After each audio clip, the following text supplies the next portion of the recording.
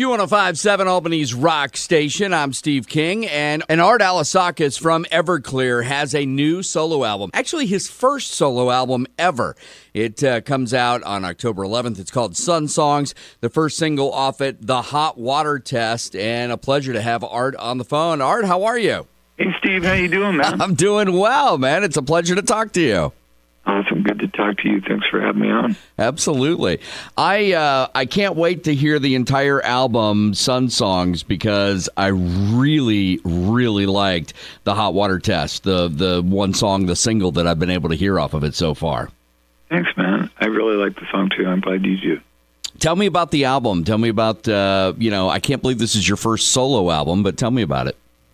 Well, I've been the main guy for Everclear for 25 years. God, that makes me feel old. And,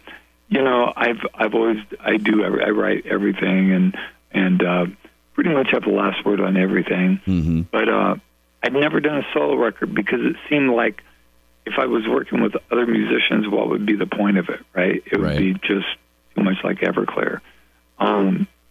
So when I did this record, I wanted to do something different, or it just didn't sound fun to me. And so the idea of just me in the studio with one guy recording it and co-producing it with me and mixing it, and I got my friend Stuart Schenck, and that's me playing all the instruments, all acoustic guitars, all acoustic basses, all acoustic drums, no sequencing, very little Pro Tool, very, very little auto-tune, if at all, on a lot of songs. And it sounds like a record I grew up with. It sounds warm, and big, and just easy to listen to. But it still has a rock and roll heart. I tried to write like fancy acoustic songs, but that's just not me. I'm a rocker. I'm a rock guy. Your songs all the way back through, Everclear, everything, has always been, described as honest and raw. And, you take a perspective of just, I guess, honesty is probably the best way. Is that kind of the same thing with this album? Whoever said that, thank you very much. Because, to me, honesty in any kind of art is really, really important to me. I don't like pretension. I don't like, when you're too precocious or you're trying too hard. That lyrically, musically, artistically, I like honesty and a simple kind of complexity. That you have to. That it seems simple. It seems very one way, and then if it's crafted well, it's got different layers to it that come to you as time goes on. And that's what I try to achieve when I make a record or do anything. And so you saying that, I appreciate that. It's like, it's one thing to write, a hit song that people, kind of identify with, but really has no substance. I always felt like listening to your music and including, the Hot Water Test, I feel like I'm seeing a part of you. I'm getting a little bit of art that I didn't know before. You know what I mean? Sometimes you are. Father of Mine, Wonderful wasn't autobiographical, but it was from different things in my life, for sure. But Father of Mine and Hot Water Test are hardcore autobiographical. Yeah. And sometimes you need to do that. And my whole thing as a writer, the really good writers that I grew up listening to, the Joni Mitchells and Neil Young, autobiographical things and things that they just write, you couldn't tell the difference. You couldn't tell. It sounded like their voice, both the way they sang it and the music and the way it came off paper, you could see and hear their voice. And that's what I tried to achieve. Why did you decide now was the perfect time for you to put out a solo album, Art? Well, it just seemed like a good time. I started writing songs. I didn't want to do an Everclear record. I didn't want to do a big, loud rock record. So I was like, yeah, man, I think I'll do this myself. And I called Stuart, my friend, and he's like, that sounds like a blast. And I told my label I was going to do it and just said, you guys don't have to be a part of this. I'll find some little label to put it on, or I'll put it out myself. They're like, no, man, we want to do it. That's cool. So I'm like, okay, you haven't heard anything. Oh, hopefully that won't come back to bite you, but they're very happy with the record. That's good. That's good. Tell me about the song, The Hot Water Test, because I know after reading a little bit about what the hot water test is, how that, works into your life now. Well, if you've done some reading on it like I did, you know that the early part of the 20th century and the late part of the 19th century to diagnose MS on living people, because they could figure it out after you're dead. Mm-hmm. But on living people, they knew that heat was something that brought out the symptoms. And so they would put people into really, really hot water, and sometimes, they kill them. Right. I mean, it was bad. It was barbaric. And after being diagnosed and learning about it and talking to people about it, I feel that when you have a disease like this, or cancer, or Parkinson's, or something that is going to change your life, or Lou Gehrig's disease, mm-hmm. ALS, mm-hmm.